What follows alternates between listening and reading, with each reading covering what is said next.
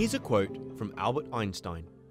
"Nothing happens until something moves." What do you think Einstein meant by this? In this video, we're going to discuss what inertia is, the effects it has, and what affects it. Inertia is the resistance to a change in motion.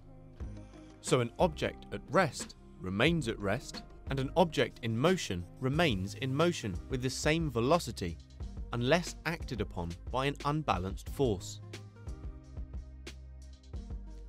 Inertia is why you feel a jerk as the brakes are applied in a car or a bus. Your body tries to continue moving forward, but your seatbelt, which is attached to the slowing car, applies the force that also slows you down. Inertia is the resistance to the change in velocity.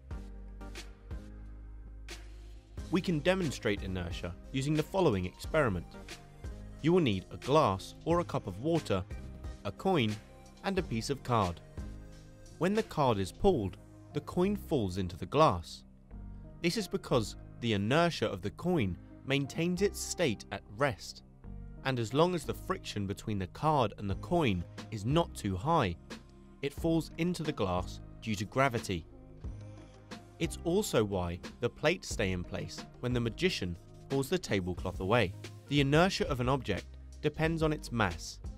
More mass means more inertia. A greater resultant force will be needed to change the motion of an object with a high inertia. For example, which of these trolleys will require a greater force to start or stop it moving, or indeed to change its direction of motion? That's right, the trolley with the greater mass will require the greater force.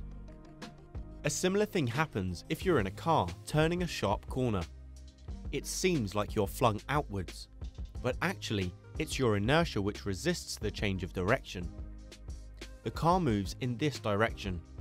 This is where you would be if no force acted. You carry on at the same speed and direction. Friction between the car tyres and the road applies a force that enables the car to change direction. You were pushed round by the car, but it felt like you were being flung outwards. Inertial mass is a measure of how difficult it is to change the velocity of an object. The larger the inertial mass, the bigger the force needed, or the smaller the acceleration produced by a given force. Force equals mass times acceleration. For example, it would require a much larger force to throw a shot put at the same speed as a tennis ball. This is because the shot put has a much larger inertial mass. So is inertia useful in any way?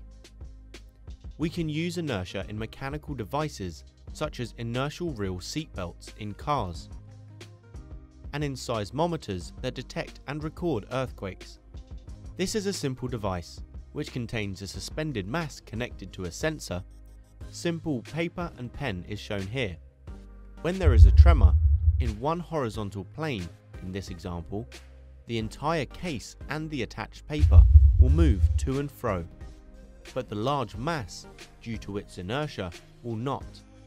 So the pen will move over the paper, leaving a trace that records both the severity of the tremor and its duration. So what did Einstein mean when he said nothing happens until something moves? He was talking about inertia. If you liked the video, give it a thumbs up and don't forget to subscribe. Comment below if you have any questions. Why not check out our FuseSchool app as well? Until next time.